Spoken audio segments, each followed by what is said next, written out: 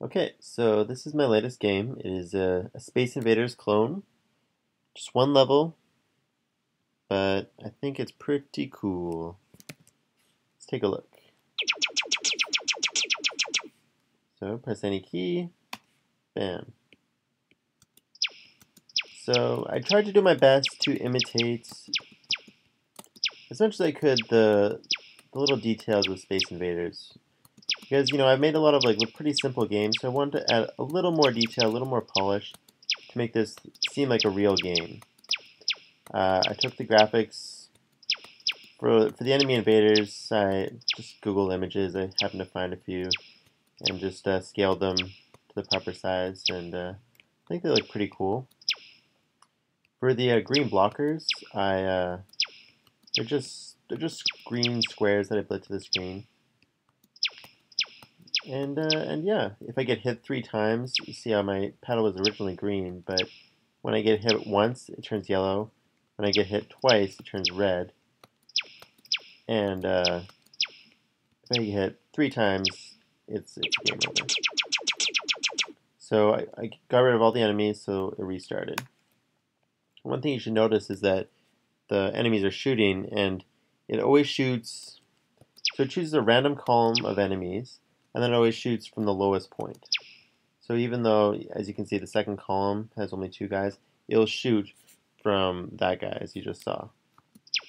Not super hard to do, but I thought it was a little detail that I thought I'd add something. And as you also notice that they're not all moving in sync. Like each row moves at a slightly different pace, or not pace, but different timing. And that was just by offsetting when each one starts at the very beginning.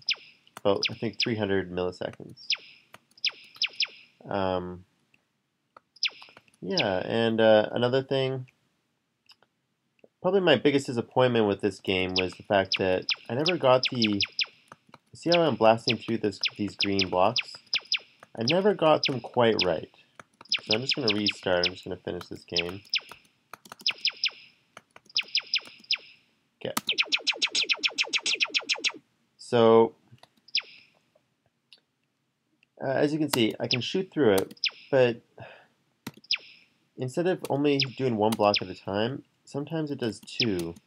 And I don't know exactly why. I do this I tried to implement a really simple version of swept collision, but it didn't really work out. It's a really inefficient way of doing it as well, because I'm checking every single potential green block every time I shoot, and that really slows down the program if I have too many of these blocks.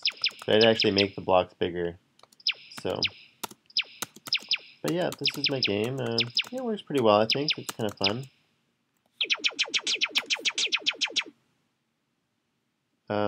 As for the code, yeah, like the breakout game, I tried to use just classes. The main loop is a little complicated, which I don't know if main loops are supposed to look this complicated. I think ideally they're supposed to be simple, but I have a different, I have 3 if statements essentially, or logic, and just whether it's a game start, game over, or if the game is actually beginning. So game start is that intro screen, welcome to Space Invaders.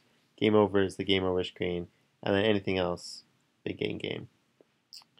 But yeah, this is my game. It's pretty fun to make. Yeah, again, I'm pretty disappointed that I can never get the collisions properly working with those green blocks. Maybe I have to use an actual physics engine. It's probably a good idea.